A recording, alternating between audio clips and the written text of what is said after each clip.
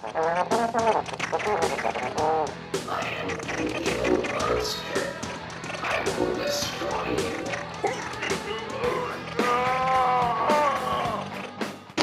Good morning, I am back. It's May, it's springtime in Michigan. It's about 50 degrees and rainy. Keep reading in the news. There's a big hoopla about choosing the next Republican presidential candidate. They keep saying the Republicans don't have anyone. But I mean, what difference does it make? I say, why all the hoopla? That president's never going to be sworn in.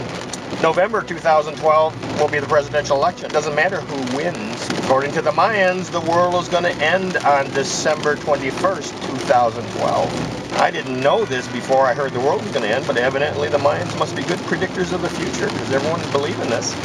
But it seems kind of funny. Most Mayans I know, and I don't know any Mayans personally, but most Mayans I know about live down in the Yucatan Peninsula in Mexico, Central America, those regions. Basically, they're living in the jungle, and I'll just say, from what I've seen, they don't have a whole lot of assets. I think a lot of them are living at the poverty level. Now, if they were such great predictors of the future, don't you think all these Mayans would be employed today lucratively as, say, weathermen? Don't you think if you could see the future, if you're a good predictor, you'd make a great stockbroker?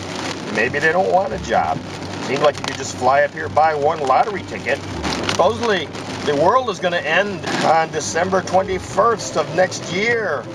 No, it's not one of those kind of things they talk about, you know, you never saw it coming. Because this is going to be the biggest event in our lives. We should be able to enjoy it a little bit. It'd be kind of disappointing if on December 21st you're sitting around at your breakfast table eating Captain Crunch and watching Oprah Winfrey reruns, and all of a sudden you're just gone and you don't even know it. I mean, there should be at least some sirens and hoopla and oh my God, it's coming, here it comes, watch out. But no pain. I don't want pain.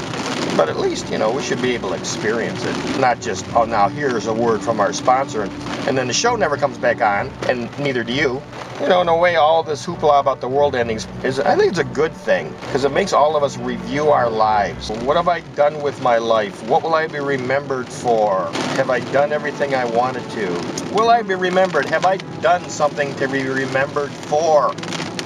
Well, that's not my worry. My worry is I will be remembered. My worry is I'll be remembered for doing these videos. Can you imagine 100 years from now when archaeologists digging around in the rubble? And I don't mean human archaeologists, because the world is going to be wiped out basically, right? You know, maybe there'll be a huge nuclear holocaust or something. And then the scientists are telling us the only thing that could possibly survive something like that would be the cockroaches. So I'm thinking maybe 100, 200, 300 years from now, cockroaches will have taken over the world, will have evolved, will be semi-intelligent beings. Think of the horror if some of the cockroach archaeologists unearthed these videos. Their picture of our society would come from watching my videos.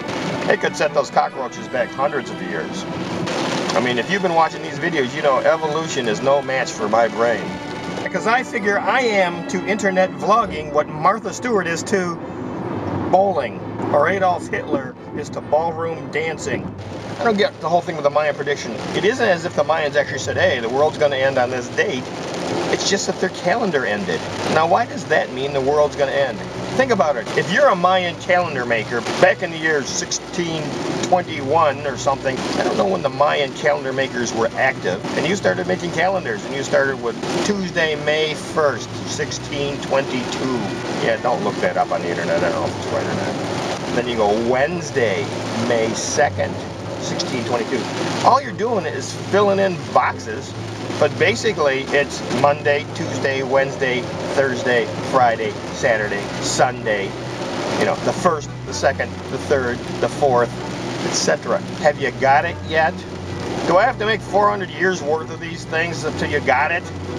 Huh? I mean, if it was up to me, I'd make it most 4 years so you could show a leap year. But at some point, you figure someone else could take over in the future. I think it's ambitious to get out to 2012, the end of 2012. Of course, I'm not sure why they didn't go to the very end of 2012.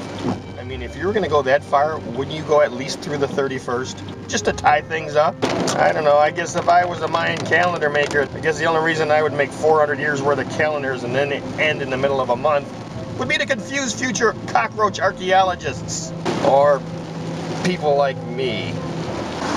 So until next time, please keep all hands and feet inside the ride till it comes to a complete stop. Oh my God, it's raining. What an idiot.